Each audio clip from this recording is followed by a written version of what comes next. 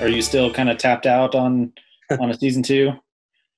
It's not even about being tapped out. It's more about me feeling like wanting to honor what Watchmen was before I became a part of it. And that the legacy of Watchmen is Alan and Dave created it. And it sat for 30 years.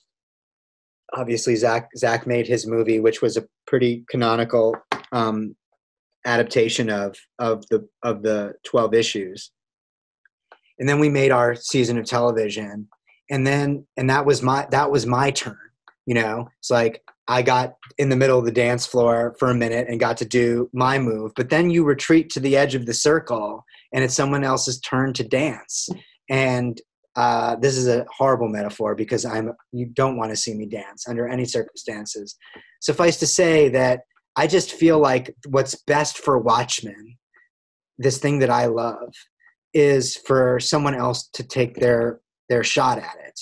And I think that that's just going to be much more interesting than anything that I would do moving forwards. And it's not that I take the opportunity for granted or that I wouldn't, I've learned that not working with actors again is stupid. So I would love to work with Carrie Coon again, and I would love to work with Gene Smart again, and Tim Blake Nelson, and Justin Theroux, and Kevin Carroll, and Giovanna Depo, who I worked with twice now. Like these actors in the world of Watchmen, but at the same time, like unless I have an idea that is as important to me as Tulsa 21 was, then I shouldn't do it, and I haven't had that idea.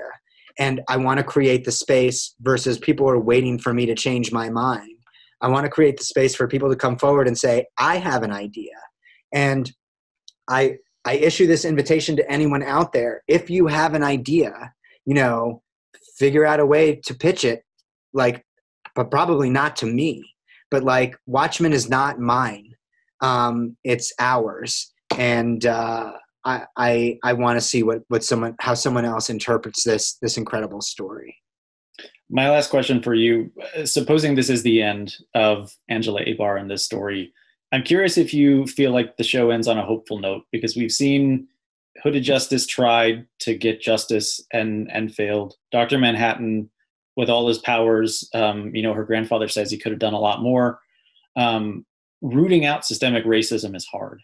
As we saw in the show, and Dr. Manhattan didn't solve poverty and he didn't solve education. Supposing that Angela does inherit his powers, do you think this ends on a hopeful note? If you were a lawyer and I were a lawyer, I would demand that you rephrase that question, because if I answer it, then it explicitly agrees with the premise that she is a god. If I say it's hopeful, so let's just say we're going to stay in the ambiguous space of not answering that. But what is clear is that she is willing to become a god, because why else would she eat an egg? Yeah. Or step in the pool in the way that she does. So she's accepting the challenge, a challenge issued not from John Osterman or Cal Abar or Dr. Manhattan, whatever you want to call him, but actually a challenge that is issued to her by her grandfather. The last thing that he says to her is, talking about Dr. Manhattan, he was a good man, but he could have done more. And so now we get the sense that at least Angela is signing up for doing more. So whether or not it works out, I think that that's basically the call to action for all of us right now, and not to pivot back into the real world. But that's what always gives me optimism. That's, that was the idea in Tomorrowland too, which is like the future is something that it's not something that happens to you. It's something that you make happen. So by showing Angela is willing to try to do more, like that's the clarion call for optimism. And so if we're basically saying, I don't think that this moment is going to lead to a better future, then that's the way. What I'm hearing is, so you aren't willing to do anything about it, and so when you see all these people in the streets, and Lou was just talking about this the other day, I had, the benefit of being on a panel with him, and he was wildly optimistic about the moment that we're having right now. And understandably, Yahya wasn't cynical, but he was concerned that it was fleeting, or what's the perspective that I should have in this moment from one of our elders, who's basically seen the American century in an entirely different context. And so like, I would say that this ending is just as hopeful as the ending of the Old Testament, the original Watchmen, which is there's a single character who holds in his hands the ability to expose this plot of Veitz. He's holding Rorschach's journal in his hands, and he doesn't know whether he should throw it in the kook pile or whether it should be published. And his editor says to him, "I leave it entirely in your hands." And so that's the idea, is like, it's just as much as hopeful as it is in the eye of the beholder. If you see it as hopeful, then it's an optimistic ending.